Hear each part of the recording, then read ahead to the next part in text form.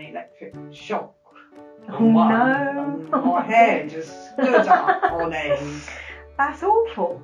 It was. I don't want that. No, they should. Scream, They should put all cables out of the way and be careful about cables and not overload the sockets. The only plug socket that's overloaded is in the kitchen. They've got the kettle, the toaster and food processor. They're always plugging stuff into that and it looks dangerous. There's too much going on there. Do you remember that time you were running around in the lounge and you bumped into that sort of stack of plugs? That was scary. I burnt my fur. My owners have got so many things plugged in and they've got everything plugged in all together and they just keep plugging things in and it can't be good, it can't be a safe thing. And what I don't want to happen is them to get electrocuted because then they will feel it. Yes, all the time, they overload plug sockets all the time with laptop chargers, mobile chargers.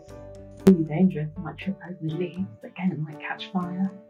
All the time they plug in the television, they plug in the laptop, they plug in the television box, and it just looks very, very dangerous.